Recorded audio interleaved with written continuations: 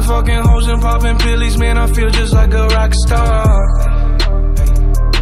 All my brothers got that gas and they always be smoking like a rock star. Hello guys, welcome to the news. तो guys finally congratulations सभी Marvel fans के लिए कि Batista ने अपने interview में एक ऐसी चीज स्पॉइल कर दी जो उन्हें नहीं करना चाहिए था।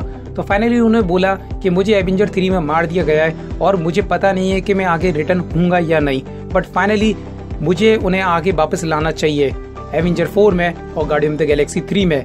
तो ये उन्होंने अपने एक इंटरव्यू में ऐसा बोल दिया और फाइनली वो मुझे आर्टिकल भी मिला जिसमें कि मैंने ये सारी न्यूज़ पढ़ी और फाइनली उस आर्टिकल में साफ साफ लिखा था कि बटिस्टा ने खुद ही कंफर्म कर दिया कि वो एवेंजर 4 में और guardian of the Galaxy volume 3 में आएंगे, जो कि मार्वल फैंस के लिए काफ़ी बड़ी बात है। और फाइनली इससे ये कंफर्म हो जाता है कि बटिस्टा यानी कि हमारे ड्रैक्स कभी मरेंगे नहीं और वो गार्डियन ऑफ द गैलेक्सी 3 में देखेंगे और मार्वल फेज 4 का एक पार्ट भी बनेंगे, जो कि बहुत ही अच्छी बात है। और देन उनकी अपकमिंग एक और मूवी आ रही है जो है एस्केप प्लान, जो कि सीक्वल है उसका, और ये मूवी काफ़ी अच्छी होने वाली है। और इस मूवी के साथ साथ अब देखते हैं कि इन फ्यूचर मार्वल फेज 4 में क्या होगा, ड्रैक्स हमें किस तरीके से रिटर्न दिखेंगे एवेंजर 4 में और गार्डियन ऑफ द गैलेक्सी 3 में। तो गाइस आज के लिए बस इतना ही। अगर आपको ये वीडियो पसंद आए तो प्लीज लाइक कमेंट शेयर करो। जो बंदे इस वीडियो को नहीं देख रहे हो या तो उस पर रेड हल्के हाथ मारो या पैर मारो, सब्सक्राइब करो। बाय बाय, जा रहा हूँ।